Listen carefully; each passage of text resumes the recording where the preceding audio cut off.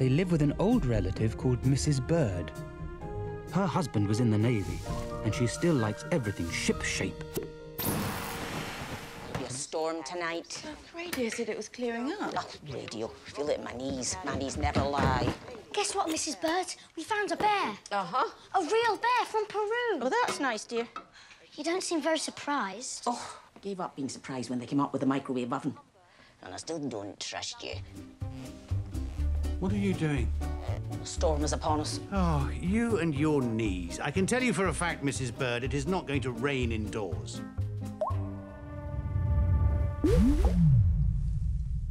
Oh, no. There she blows. Oh, don't know about that. More to your father than meets the eye. Like what? Well, when I first met him, he was a very different man.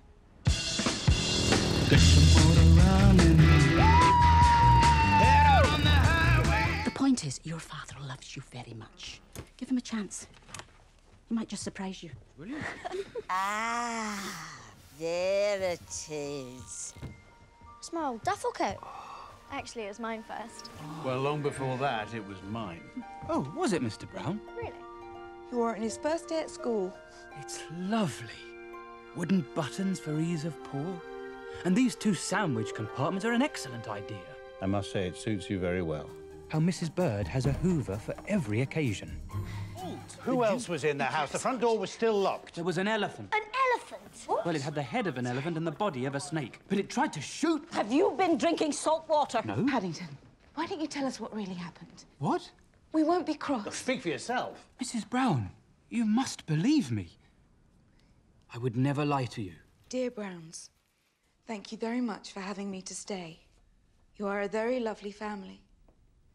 I'm very sorry about the flood and the fire and the incident at the Geographers Guild. I hope that now I have gone, things will calm down a bit. Yours, Paddington. Well, should we go after him? It's better this way. He didn't really belong here. How can you say that? Judy, I'm going to my room. where are you going? I just, I need to know he's okay.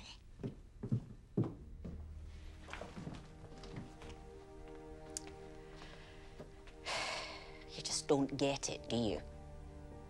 What? This family needed that wee bear every bit as much as he needed you. There. Said my piece.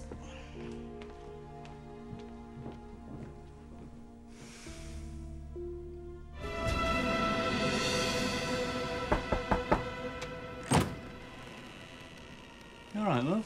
Would you mind helping a frail old woman? I've missed my bus. Come on in, come on out the cold. Oh, thank you. You're so kind. Would you like a wee nip of antifreeze for the old pacemaker? No, not while I'm on duty. Oh, too strong for you, huh? Oh, fighting so. Okay, I'll have one.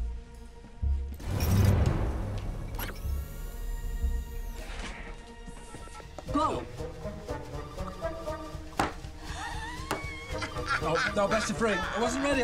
Come on. Nah, I give up. I've got to get back to work. Oh, wait. Where's your fighting spirit?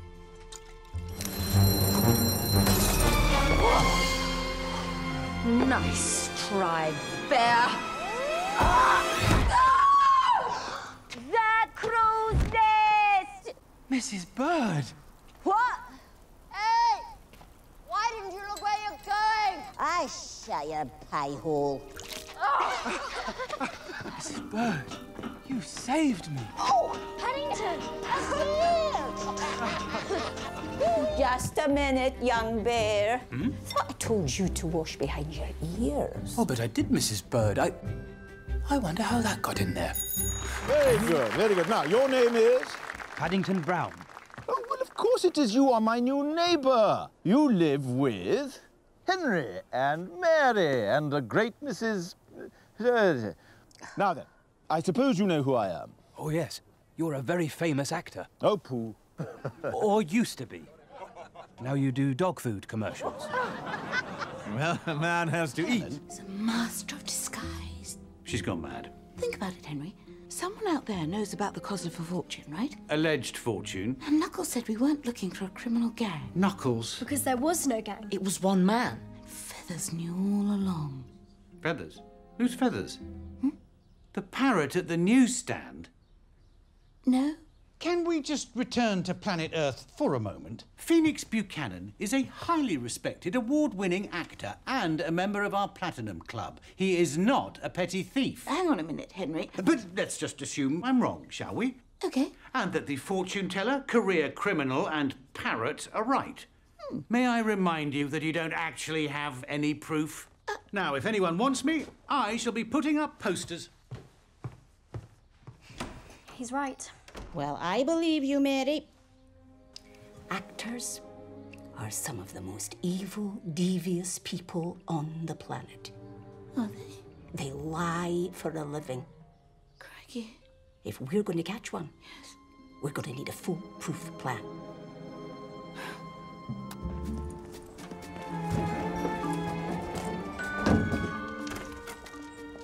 Well, good heavens. Come. The package has been delivered. Repeat, the package has been delivered. Mrs. Bird? Oh, so now you remember me. Well, I never. The cavalry. An old crone, a little girl, and an insurance man. What am I going to do? I'll tell you exactly what I'm going to do. I'm going to bloomin' well biff you on the nose. Not a very good idea. Stage combat. Level 4. Well, where I come from, laddie, they teach you never to bring a knife to your gunfight. I think you'll find that fire's plastic darts. So it does.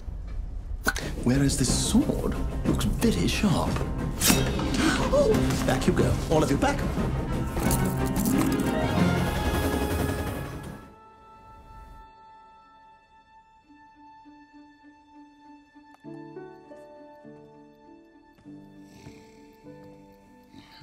Paddington. Where am I? Take it easy now. You gave us a wee scare, but you're home now. Home? That's right. Look. The police realized they made a terrible mistake. Phoenix Buchanan has been arrested. And, I might add, is no longer a member of our Platinum Club. Then, You're a free bear. how long have I been asleep? 3 days. 3 days? But that means... It's Aunt Lucy's birthday. And I never sent her anything. It's all right, Paddington. But it isn't all right, Mrs. Brown. You see, Aunt Lucy did so much for me when I was a cub. Without her, I'd never have come to London. And I suppose all I ever really wanted was to make her proud. But now she's going to wake up on her birthday with no present and think I've let her down completely. Oh, you great goose. She won't think that at all. Won't she? Come with us.